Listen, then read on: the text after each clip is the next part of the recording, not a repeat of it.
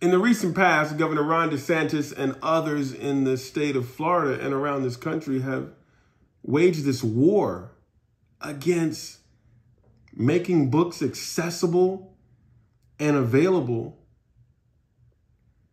to students, to kids in classrooms, in libraries, because they feel that these books do what? That they make us see ourselves, that they make us see each other, that they make us better human beings because we're more connected, because books are mirrors and books are windows. And when we see each other, then we feel like we know each other because we're having hard conversations, because some of the books are challenging, because they're tough. Wake up. This is America. America is about accessibility. It's about challenge. It's about being tough. It's about figuring out a way forward in the midst of chaos. This whole country was started out of chaos. Whether we're talking about slavery or whether we're talking about the Revolutionary War, or there are hard things that have happened to us. But the way we become better is by acknowledging them.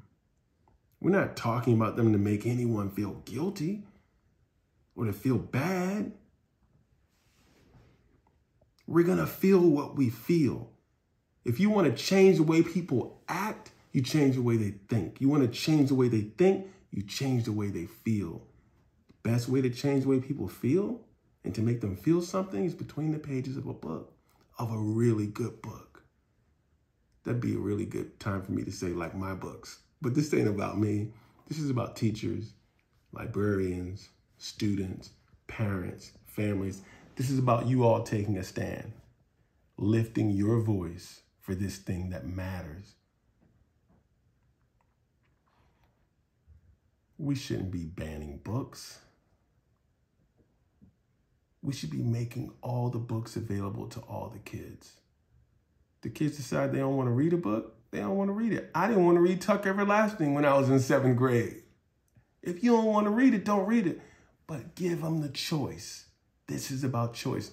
Isn't that what America was founded on?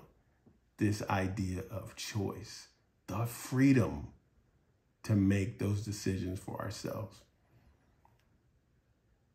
The great Florida read-in. We got this, y'all. We're going to read strong. We're going to change the world for the better, one word at a time. I'm Kwame Alexander.